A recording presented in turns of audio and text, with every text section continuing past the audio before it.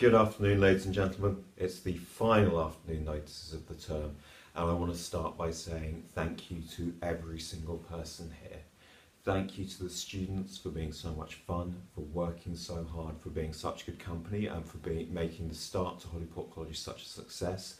Thank you to all of the teachers for planning the lessons, for marking the books, for going above and beyond every single day to look after you guys. And thank you to all of the staff here, the people behind the scenes, the people who you as students don't necessarily see so much, who are working their guts out to make sure that everything goes well. It's been a brilliant start to the year and to life at Holyport College, and I couldn't be happier, so thank you to all of you.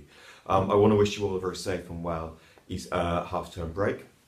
You'll notice that at the beginning of this movie we had Sia Humber playing, recorded beautifully yesterday by the second half of the choir. I'm going to play that in full at the end of this video, so if you'd like to use that to practice your part, ready for our Thanksgiving service the week we return from the holidays, that's a really good idea. So play it, listen to it, remember your part, remember the words, be confident so we can sing it beautifully in Eton College Chapel next term. Final thing from me, because it wouldn't be the afternoon notices if I didn't moan about lost property.